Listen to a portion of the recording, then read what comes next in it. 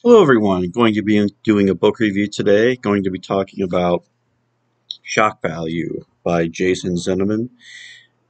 The subtitle of the book is How a Few Eccentric Outsiders Gave Us Nightmares, Conquered Hollywood, and Invented Modern Horror. So, it's a nonfiction book. It's primarily a group portrait in some ways of the iconic horror directors who started out in the late 60s, early 70s, and would make the movies that would set the template for the modern genre, at least for American cinema. And so there's chapters covering like some of the recurring characters in this book are people like John Carpenter, Dan O'Bannon, George Romero, Brian De Palma, Wes Craven, and a few others that I'll probably get to later. So the book is sort of modeled on easy riders, raging bulls, that history of the new Hollywood directors. And this book is covering the same territory in some ways, but it's primarily focused on horror, the horror genre. So by the mid late 1960s, that's really the dividing line for classic horror and modern horror. And really before that, the horror genre in movies was looked down upon. It was considered something that no serious person would ever give much attention to. It was maybe not considered outside of mainstream society, but it was just considered kind of like a trashier type of film, low budget movies, acting not so great, you know, just kind of dopey type of movies.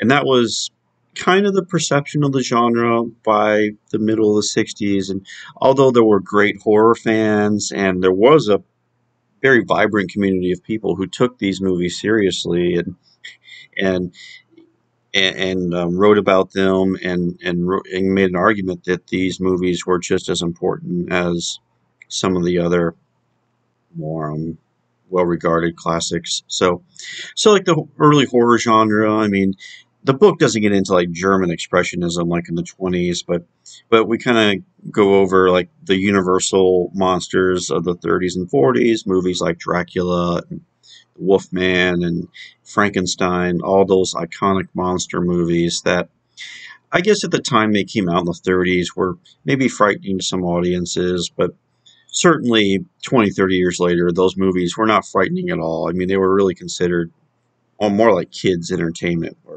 than anything else.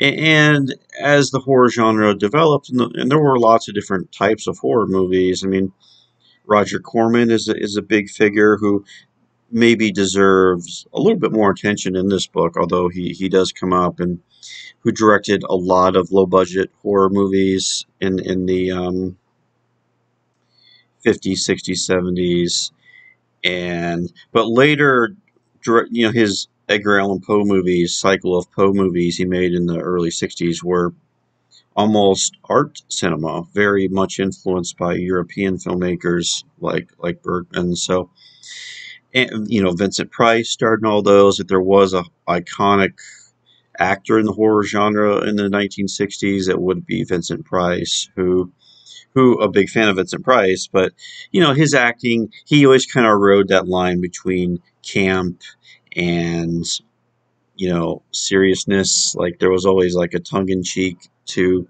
Vincent Price, and that was part of the fun of watching all those movies he did with Roger Corman and William Castle, who does figure into shock value.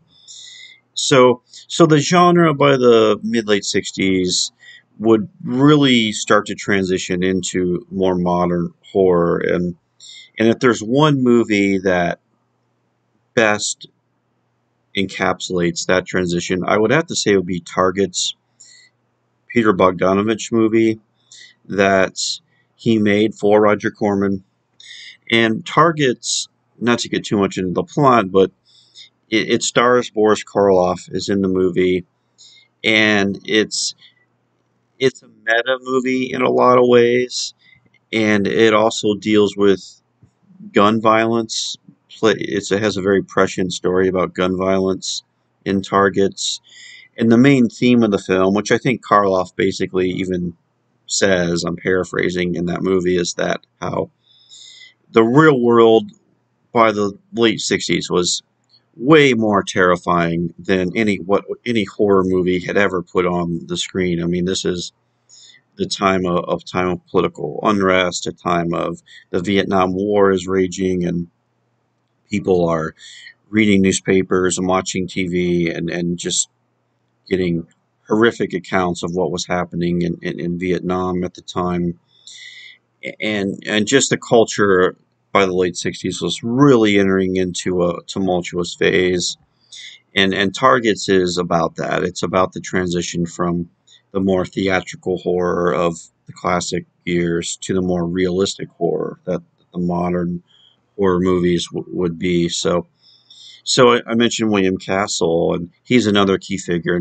And Castle was a great promoter of horror movies. You know, he made like the Tingler one he made with Vincent Price, and Castle was famous for his gimmicks, whether it was 3D movies or putting buzzers in the seats or doing all sorts of outrageous things to get people into the theaters to watch his movies. And if you ever seen the movie Matinee with John Goodman, the Joe Dante movie, which Goodman plays a film director really based on like a William Castle. But by the late 60s, William Castle had read a novel called Rosemary's Baby and bought the rights to the novel. And the novel by Ira Levin was about a young woman in New York City, Rosemary, and she's a young wife. Her husband's an aspiring actor, and they're kind of this young hip couple in New York, and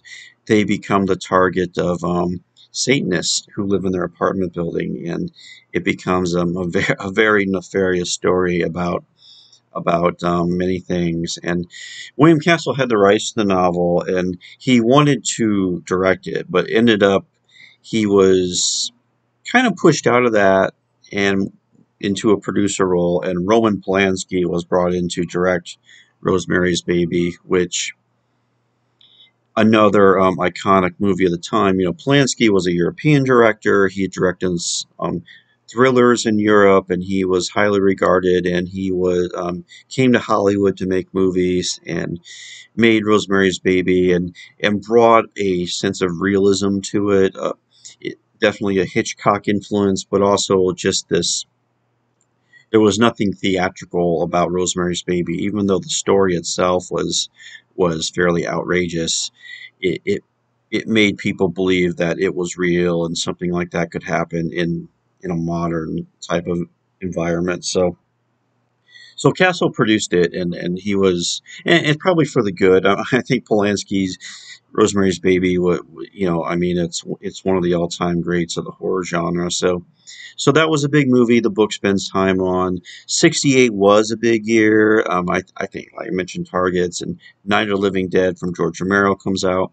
Romero, a filmmaker based in Pittsburgh, and had directed a lot of commercials and local TV, things like that, and got together a troupe of actors and made a zombie movie that on a very low budget, and it became a big success anyway for Romero, and it's a movie that also spoke to its time. It had more gore than traditional horror movies. It was subversive in a lot of ways. In a way, it was kind of an allegory of the breakdown of American society at the time. So I know Romero later kind of denied that he had much social commentary he wanted to put in the film, but nevertheless, it was in the air, and at least unconsciously, it that made its way into Night of the Living Dead, and a lot of people will attest, like Roger Ebert wrote a famous review where he talked about, I think, being in a theater with young people and they were terrified, and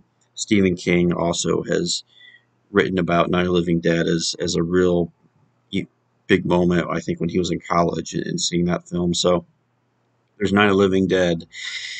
And as the decade evolves, as we move into the 70s, it seemed like every year there were horror movies that were really having an impact on culture. And I mentioned John Carpenter comes up in this, and Carpenter's an interesting character. I don't know if he comes off too well in this book. I mean, Carpenter was his parents, or I believe his father was an academic. Carpenter grew up in Kentucky, and but grew up in a very kind of a cultured household, you might say, and went to film school at USC. He came after kind of like the George Lucas years, but Carpenter came in right after that, and his student films at USC, one of them won an Oscar. It was a short western that he made, and then as a graduate student, I think he made Dark Star with Dan O'Bannon, who also that's kind of one of the central relationships in the book, O'Bannon and Carpenter, and how Carpenter directed Dark Star and O'Bannon wrote the movie and acted in the movie and did a lot of other stuff as well. And that's not a horror movie. It's a science fiction movie, but it's one of those, if you watch Dark Star today, it's going to look really very much of the 1970s, but at the same time, there's a lot of themes and ideas in the movie that future movies would latch on to. But that relationship between Carpenter and O'Bannon is interesting, and how after Dark Star, Carpenter, his career was certainly on the rise. Like he was selling his scripts, and he made another Assault on Precinct 13, not a horror movie, but a really good kind of police thriller. And then there was, of course, Halloween would come after that in 78, and Carpenter, and that kind of made Carpenter like his status as a horror master of horror. And O'Bannon, his career was a bit rockier. Like he was involved with the Dune project that Jodorowsky was trying to get off the ground in the 70s. Of course, that was never made. And O'Bannon was also, he wrote the initial script for Alien, what became Alien.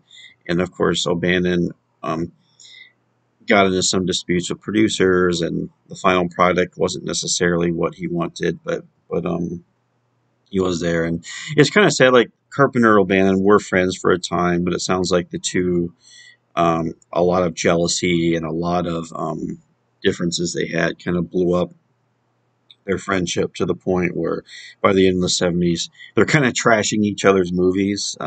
Like Carpenter famously said Alien, wasn't a fan of Alien, and then O'Bannon turned around and said Carpenter's The Thing wasn't that good either. So that's the book gets into some of those interpersonal conflicts.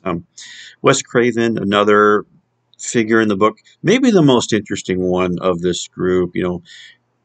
Gets a lot into Craven's background. Craven grew up in a very strict religious family. And his childhood, he wasn't allowed to watch movies or, a lot TV, a lot of restrictions. And later he went to college, like a very conservative college, and same thing, a lot of repression. And eventually Craven broke out of that. He decided he went through this period where he embraced freedom and put all of the religious baggage aside that had been just thrown at him so much, and he kind of became a bohemian and traveled around and got married and got into filmmaking. That's really what he wanted to get into. But he was also a literary professor. He was also a professor of literature for a time. So Craven was kind of an interesting Renaissance man. And his big breakout film was The Last House on the Left, which is another. The film's over 50 years old, but remains a very potent movie about violence and revenge and things like that. And I feel like Craven deserves a little bit more attention these days. It seems like Carpenter's still around, and Craven, of course, passed away several years ago, but Craven's movies really hold up well. I mean, he made three movies that really were decade defining. I mentioned Last House on the Left. 84 would be Nightmare on Elm Street, which launched the Freddy Krueger franchise, and that movie is by far the best of that that series. And then in 95, 96, mid 90s, he directed Scream, which was another real zeitgeist type of movie. So, but Craven's other stuff is really good too and worth checking out. Like I recently watched like Serpent and the Rainbow and Shocker and The People Under the Stairs. These kind of late '80s, early '90s movies that Craven made. So a lot of these people in the book had ups and downs, and the book gets into that. And now it's interesting. Zinoman does talk about filmmakers like Brian De Palma, who made thrillers and and even like Carrie and Sisters were two of them, and The Fury. De Palma's one, and yeah, he was a director who was able to break out. De Palma never kind of got branded as a horror director, whereas someone like George Romero, even though he made some really good movies outside the zombie genre, like Martin and um, the movie about the knights. Title's escaping me now, but yeah, he made some interesting movies, but kind of towards the latter stages of his career, Romero was kind of trapped in that box of he could only make zombie movies, which is unfortunate. And Carpenter as well, tried to break out. He became mainly known for his horror movies, but his attempts to kind of break outside of horror movies like Night Riders was the movie I was trying to think of with Romero, which is a really good movie from the early '80s. But anyway, back to Carpenter. Carpenter Memoirs of the Invisible Man, which he made in the early '90s with Chevy Chase, which was kind of like this mainstream comedy thriller that didn't quite work. And by the end of the '90s, Carpenter was kind of done with making movies. So that it is interesting to follow the trajectory of the careers of some of the people in this book. But yeah, it's a really if you're interested, especially in the history of horror, especially in the '70s and the '80s, this book is really informative. It's a really good read. It's not too gossipy like some books of this kind can be, but you do get some of like inside information about the relationships among these directors. And I didn't well, William Friedkin, who just passed away, also figures into this book. There's a chapter on The Exorcist and the making of that movie, which became another just iconic horror movie of the '70s. And Friedkin was another one who was never, he was able to break out of that. Like he had made several movies before The Exorcist of different genres, and he never got that tag as a horror director. And Toby Hooper, another figure in this book, who made the Texas Chainsaw Massacre in 1974. Hooper, interesting case, kind of moved in and out of mainstream success, and famously Hooper directed Poltergeist, and there was the whole controversy with who directed Poltergeist, Spielberg or Hooper. And the book sheds a little bit of insight on that controversy, which is at least Hooper's side of that story, which it seems like we can never get enough lore about the making of Poltergeist. But yeah, overall, like I said, if you're interested in horror movies of this era, '70s and '80s, it's a good read. And I think we can, if you watch modern horror movies, you can easily still see how influential these directors were. I mean, this was all men, mainly all white men, and there's a lot more diversity in horror movies today, which is a good thing. On the other hand, they did these filmmakers really did set the template for modern horror, and I think there's a lot of respect thrown towards their way, like Craven and Carpenter. I think younger people do like them, and the fact that these directors, they weren't just trying to shock and make exploitation movies. Like they were actually saying something in their horror movies. Despite all the violence and all the gore and all that, like there was a real sense of making some social commentary with the horror genre, which maybe it was subtle, maybe it wasn't so subtle, but nevertheless, I think that's a big part of their legacy too, that they left with the genre. So, like I said, very accessible book, highly recommend it, and I'll talk to you later. Thanks for watching.